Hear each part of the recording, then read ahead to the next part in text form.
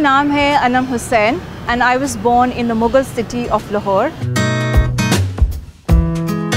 मैं Capra Falconeri Traveller magazine की founder और पब्लिशर हूँ, जो कि एक इंडिपेंडेंट प्रिंट पब्लिकेशन है dedicated to promoting the tourism and travel of Pakistan.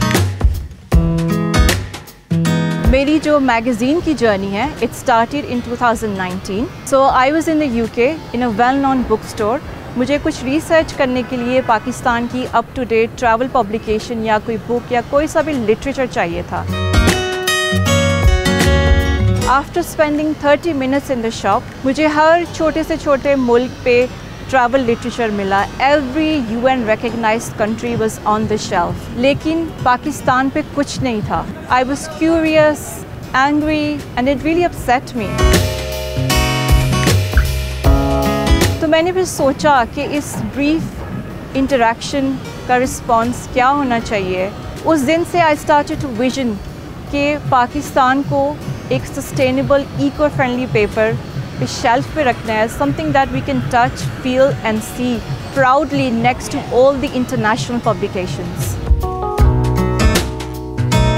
सो ये जर्नी जो है from narrating to actually having a finished product, there is a big gap in between.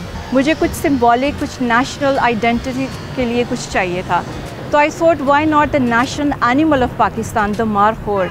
इसका जो साइंटिफिक नेम है कैप्रा फाल्कोनेरी, वो रखा और ट्रैवलर ऐड किया. बस के लिए बहुत यूनिक सा कंटेंट चाहिए था. And I have been travelling deeply across Pakistan since 2016.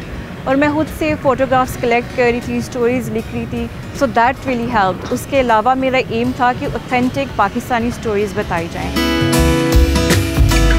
खुद से कोई मैगज़ीन को पब्लिश करना, it's no easy task. It involves a lot of distribution cost, production cost, फिर इसमें एडिटिंग आती है. And I have been very fortunate कि मेरी फैमिली ने, मेरे पेरेंट्स ने रियली सपोर्ट किया एंड अ फ्रेंड जिसने मुझे एडिटिंग टास्क में बहुत सारी हेल्प की. फाइनली मैगज़ीन एडिट हुआ, प्रिंट हुआ और पब्लिश हुआ UK में 2021 में. It was stocked in magazine haven, जो कि UK based diverse independent magazine store है.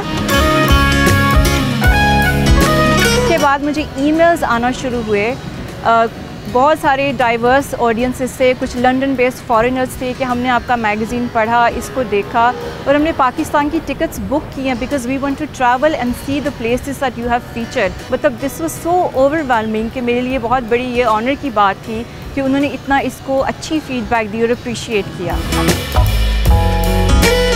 It was then picked up by Conde नास्ट, जो कि वर्ल्ड का लीडिंग लग्जरी ट्रैवल ब्रांड है. उन्होंने मुझे इंटरव्यू किया, मैगज़ीन को फीचर किया और उन्होंने इसको डिफ़ाइन किया as a fresh narrative on Pakistan. I was also awarded by the British Pakistani Forum in Birmingham for promoting Pakistan's tourism in the UK. I have grown up between the UK and Pakistan. Coventry University से मैंने graduation की और Birmingham university से मैंने post graduation की. और इन दोनों मुल्कों के दरमियान की खूबसूरती को समझने की कोशिश में, in trying to find a place of home and a sense of home, मैंने लिखना शुरू किया था. Since 2020 I have been writing for Al Jazeera as a diaspora journalist. इसके अलावा कॉन्डे नास्ट के साथ मैं एक कंट्रीब्यूटिंग ट्रैवल राइटर हूँ, जहाँ पे मेरी कोशिश होती है कि पाकिस्तान की स्टोरीज़ ही मैं पेश करूँ. लास्ट समर मैंने स्कर्दू एक्सप्लोर किया. इसके अलावा मैंने कराची को as a scuba diving destination feature किया और ओवरऑल पाकिस्तान को एज अ ट्रैकिंग डेस्टिनेशन. मेरा पर्सनल मिशन बन गया है to advocate for the authentic representation of Pakistan.